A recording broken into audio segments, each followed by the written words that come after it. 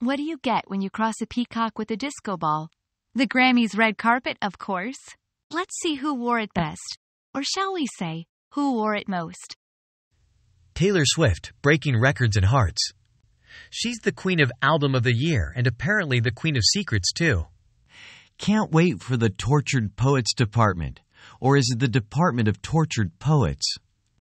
Miley Cyrus says, winning a Grammy is amazing, but hopes it doesn't change anything. Well, Miley, it might change the size of your trophy shelf.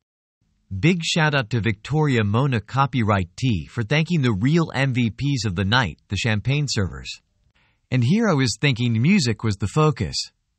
Olivia Rodrigo brought the vampire to the Grammys, complete with bloodletting decor. Talk about committing to a theme.